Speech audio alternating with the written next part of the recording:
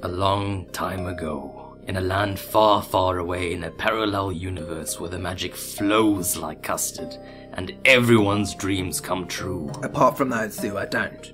Something big is about to happen. It's time for the annual Mage Tournament. These mages have been training for most of their lives in Mages College since they were young boys, and now they're haggard old men. Only men, this is Texas community. They've developed strong bonds with each other, and are now as close as family. But now, by the orders of their teachers, they must brutally murder each other in the most excruciatingly painful ways possible. By burning alive or freezing to death. You'd think someone would complain about this, wouldn't you?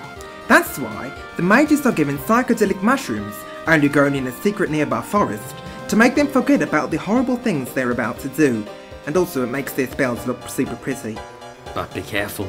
These mushrooms can sometimes have horrible, truly horrible effects. Although life is pretty depressing right now, so what's there to lose? The mage that emerges victorious is a professionally, although emotionally damaged, qualified magician, and is free to do all the magician things in life, such as entertaining children's birthday parties. So what are you waiting for? Put on your robe and wizard hats and go kill your friends!